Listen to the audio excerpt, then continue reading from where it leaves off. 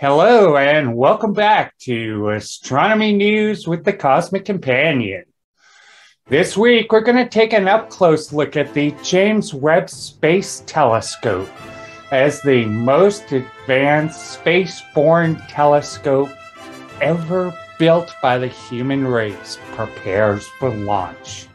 We're going to talk with Dr. Stefanie Milam from the Goddard Space Flight Center. She is a planetary scientist who's going to be telling us all about how the James Webb Space Telescope is going to change our notion about the planets in our solar system, as well as the rest of the cosmos. And we're also going to hear from fellow scientists answering the question, what excites you most about the James Webb Space Telescope?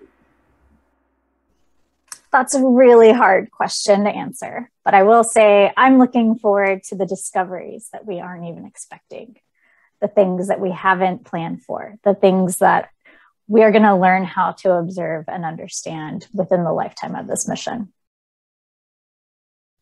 This $10 billion observatory in space promises to open up new worlds, literally, in our exploration and understanding of the universe.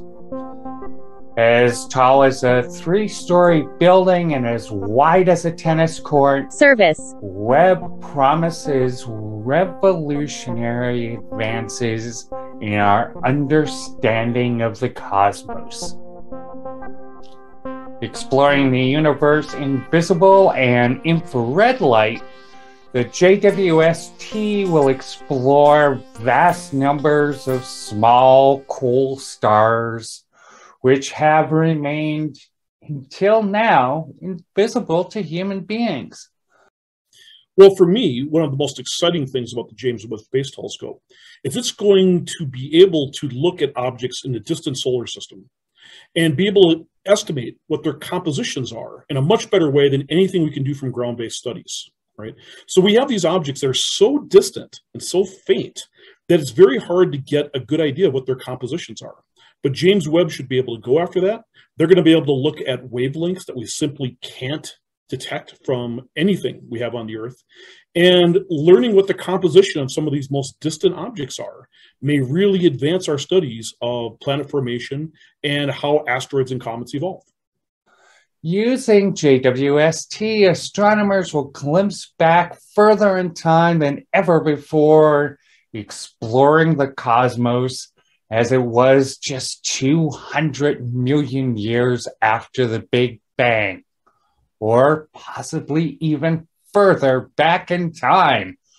Great Scott! 1.21 gigahertz, Marty! Examining the universe in infrared light will also allow Webb to peer through dust clouds that obscure astronomers' view of some of the most interesting objects in the sky.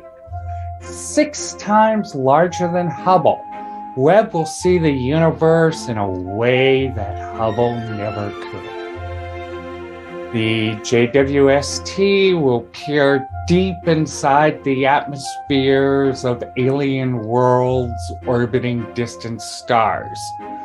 This study has the very real potential of finding chemical markers of life on other worlds.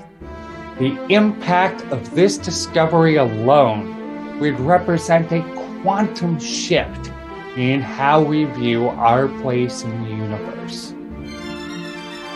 Webb will provide unprecedented views of the solar system in which we reside. We'll see weather on planets and moons and be able to explore ocean worlds like never before.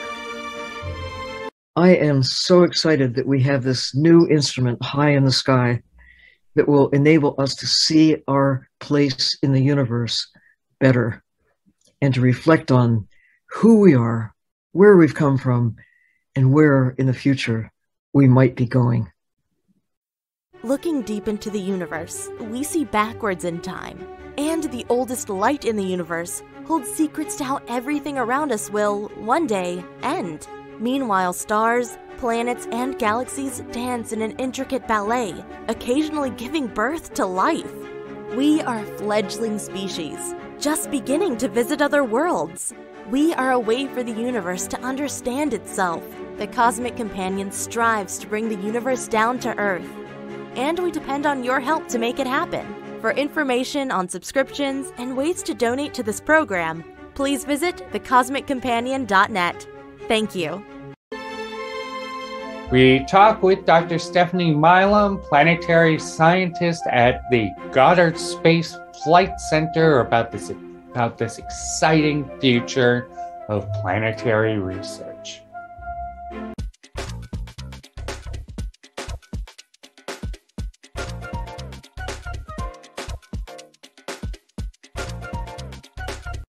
This week on Astronomy News with the Cosmic Companion, for our special in-depth look at the James Webb Space Telescope, we are delighted to be joined by Dr. Stefanie Milam. She is Deputy Project Scientist for Planetary Science for this wonderful new instrument. Welcome to the show, Stefanie. Thanks so much for having me. Yeah, so can you give us just a little personal look? What is it that brought you into the James Webb Space Telescope program? I actually am the scientist that has been assigned the daunting task of making sure this extremely sensitive telescope that's looking across the universe at the first stars and galaxies can actually do things in our own solar system. So really big, bright objects like Mars, Jupiter, and Saturn, but also things that move really fast across the sky, so like near-Earth asteroids and comets. That's fabulous. And so can you just give us a brief look for those? Now, I'm sure by now nearly everyone has heard of the Webb telescope, but can you give us a brief intro into what makes it so special and what makes it a worthy first teammate and later successor to Hubble? James Webb Space Telescope is extremely special in that it has capabilities that are just unprecedented. We've never had an infrared telescope with the capability that James Webb's going to offer to not only the astrophysics community, but also for planetary scientists, including those looking at planets around other stars and everyone that wants to observe things in our solar system.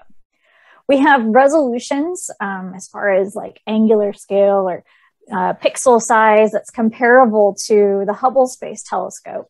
We have wavelength coverage that gives us access to key molecules that we'll be looking for that are critical for understanding whether or not other planetary bodies or objects within our solar system or even star-forming regions have the same chemical makeup as what we would expect to find for our early solar system.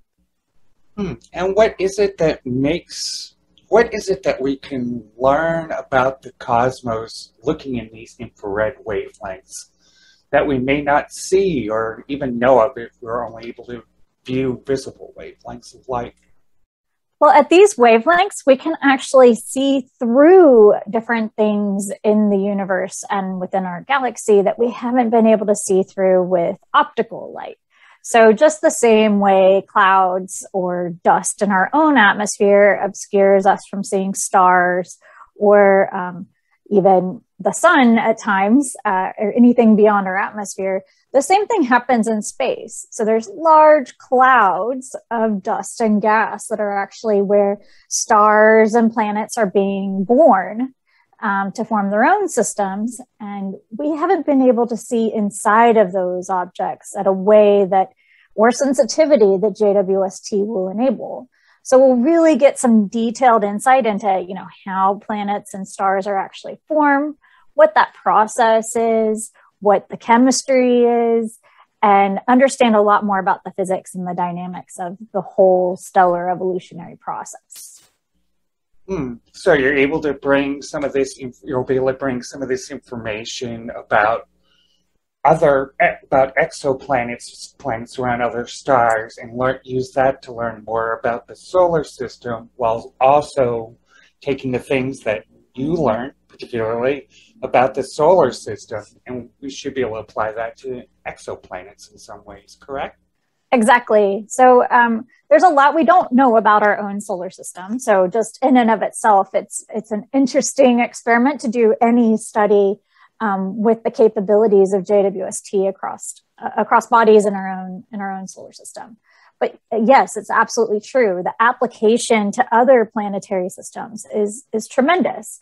Most of the planets that we know exist actually look more like objects in our outer solar system than they do like Earth or Venus. So understanding the ice giants and the gas giants in our solar system gives us a lot of insight into how these bodies may or may not be forming within these other planetary systems, but also help us with the characterization and understanding of the objects that we have found, and just get a better sense of what's going on in these other planetary systems. And of course, biggest question of all about what might be going on exoplanets. You know it and I know it. How can Webb help us find life on other worlds? So we're not going to be looking for life itself with JWST. What we're going to be looking for is an atmosphere that's of interest to anybody, that's compelling enough to say, hey, maybe there's water in this planetary atmosphere because it's close enough to its star that it's warm. It looks like it's terrestrial, but it does have an atmosphere. So understanding the composition of any atmosphere of a planetary system or of a planet will give us a lot of insight into whether or not it has an equilibrium-like chemistry, or whether there's some process on that planet causing a disturbance. So you can think of anything as complicated as dust storms, volcanoes, or geologic processing, but even something like life can actually throw off the chemistry within an atmosphere. So these are the kinds of things that we're looking for. And when we find them, that gives us the whole new, motivation for the next generation of space telescopes or ground-based telescopes, the large 30-meter telescopes, to actually do follow-up studies and really start poking on whether or not there's biologic or geologic processes happening on these bodies. And I would love, that's great. I would love for you to expand on that a little bit if you can. Let's say, it's, 5 years, 7 years after launch, Webb says, hey, look, folks, there's this exoplanet out there, lots of methane in the atmosphere, way too much oxygen. Obviously, what are your next steps? How could Webb or other instruments even be used to follow up on those intriguing wow signals of the 21st century? I like that, wow signals. So JWST will definitely do probably more follow-up studies through the duration of the lifetime of the mission. One, just because we see something that's interesting, it doesn't mean that we're seeing it at a similar evolutionary state as when Earth itself actually had life on it.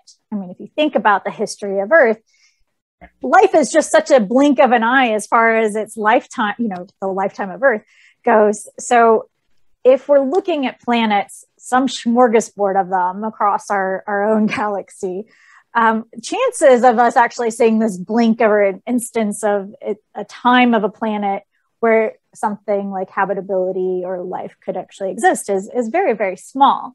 We might be seeing something comparable to an early Earth, maybe during a heavy bombardment kind of an era, or maybe a dead Earth, like something more like Mars, where potentially life may or may not have existed there before, but now it's just completely depleted of, its remnant atmosphere or other processes that could have occurred. So we have to really stitch together all the picture of not only the planet itself, but its entire environment, how it's evolved in its own planetary system, and then put that into context with what we know about our own solar system.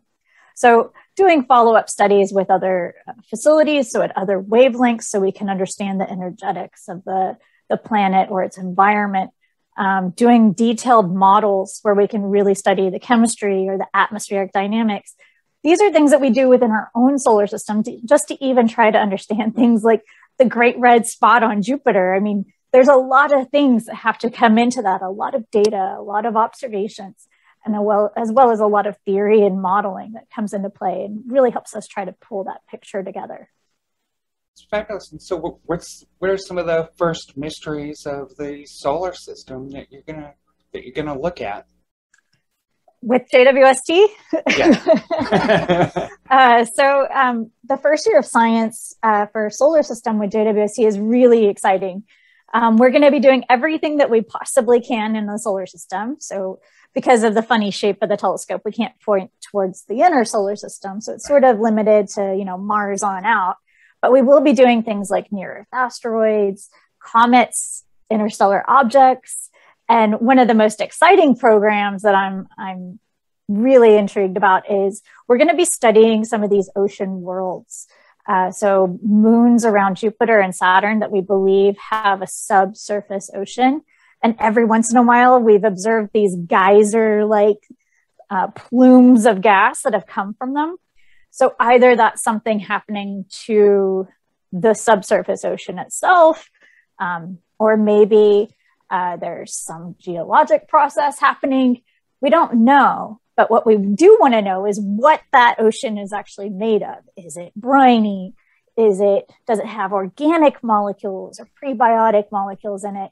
And JWST is really going to give us some insight into what that subsurface ocean may or may not be made of based on just looking at the plumes and characterizing them. But even if we can't see the plume itself, say we don't get lucky enough to actually observe one, what we can see is the residue of that plume on the surface. So just like a volcano, will basically pour out its lava across the surface of the Earth. We can see that lava, even if we don't see an active volcano. Same thing happening in one of these bodies. We might see the evidence or the, residue of one of these subsurface oceans sort of deposited back onto the surface. And we can do further studies on this and hopefully one day actually catch one of the plumes in action. So I think that's going to be really exciting. And it's going to be a huge amount of information that we can apply to future missions like the Europa Clipper, where we're actually going to send a spacecraft to that body and do further studies. So for those who may not know much about some of these ocean worlds, and there's a few of them that are really intriguing, can you just give people a look at some of the places you may be looking, some of the wonders that may be found on some of these minor planets and moons? So with JWST, we are planning on looking at Europa and Enceladus. So these are two major moons in Jupiter and Saturn that we've actually detected now the evidence of these subsurface oceans. But we're also planning to look at things like Ceres, which is a minor planet in the asteroid belt. We plan on doing lots of studies of objects in the outer solar system, Pluto itself, and some of its satellites, as well as some of the other minor planets. But another really intriguing object in our solar system is the moon Titan, which is a really large moon around Saturn that has these crazy organic lakes, ethane lakes. And it's so intriguing because it has such a dense atmosphere, but it also has this surface with lakes and mountains and atmospheric dynamics. It has its own weather system. It's definitely an intriguing place for things like astrobiologists to study. And it is one of our key objects for the first year of science with JWST. And what is one fact that you love about the James Webb Space Telescope that most people out there might not know? So the one thing that it still just blows my mind, having seen the telescope up close and personal. It is huge. So it is so big. I mean, it stands, over 2 stories high. The sun shield's the size of, a tennis court. And the most intriguing thing to me about this whole observatory, as big as it is, as complex as it is, as many parts as there is, it actually weighs less than the Hubble Space Telescope. Wow, that's amazing. So all the innovation that went into lightweighting something so that we could launch a huge spacecraft, a giant telescope with a tennis court attached to it. I'll just throw a tennis court on there. Yeah, we had to lightweight it. So a lot of innovation, technology, and engineering went into this to make sure that we could actually launch something so big. And that included lightweighting all of our materials. Everything from the mirrors to the support structure to the sun shield itself. These were all things we had to really think about and get clever ways to make things a lot lighter than what they were. That's great.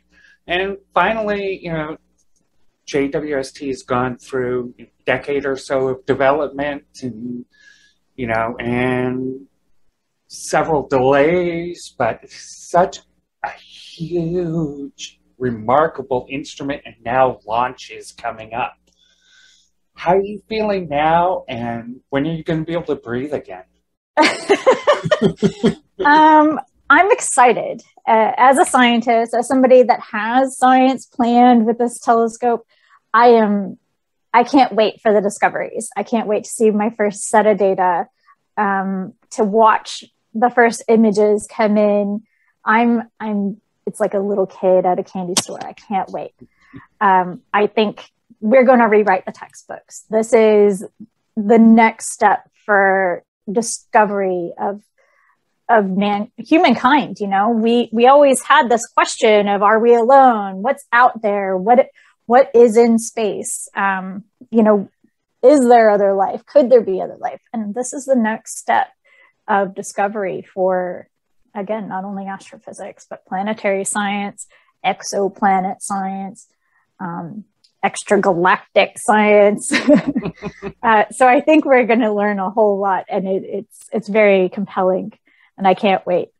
I will admit I am nervous about launch. I am nervous about all the deployments, but I can tell you from the project side, watching how many tests that we've gone through just to make sure everything works in the environment that it's going to be in, making sure we know exactly how the performance of the whole telescope is going to,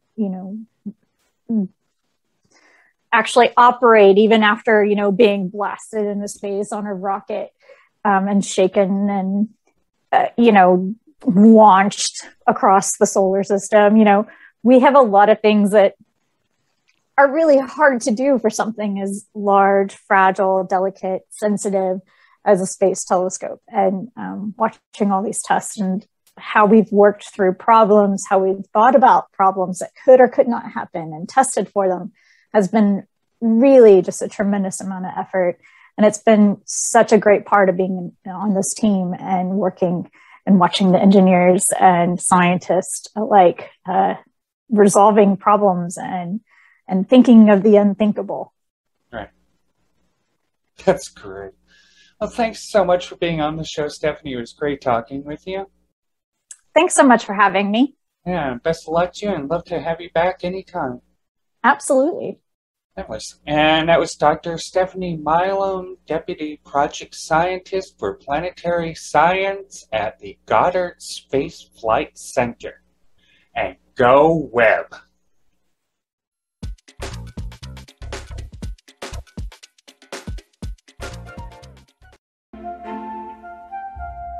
This mission is currently scheduled to lift off on the 24th of December, although that could be delayed.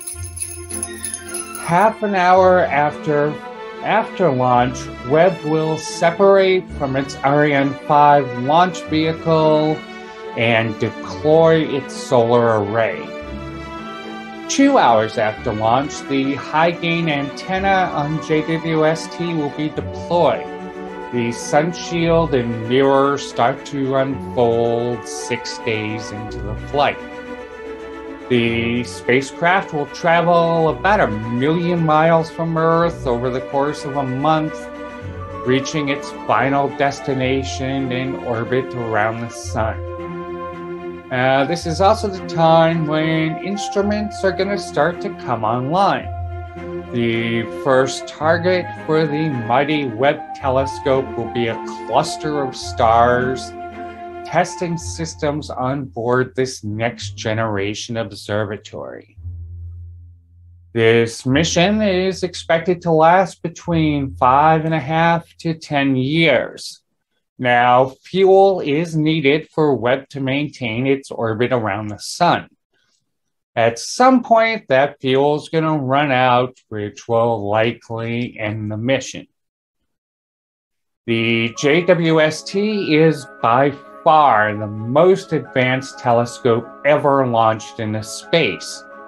Provided everything works as planned, including successfully unfurling the 18 segments that make up its massive primary mirror, the James Webb Space Telescope will revolutionize our view of the cosmos. Go Webb!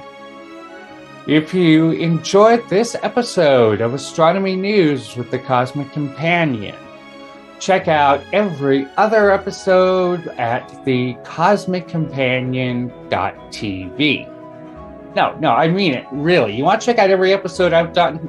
Really, right? I mean, let me know you've done it. Be cool. For more information on space and astronomy news, please visit thecosmiccompanion.com or thecosmiccompanion.net.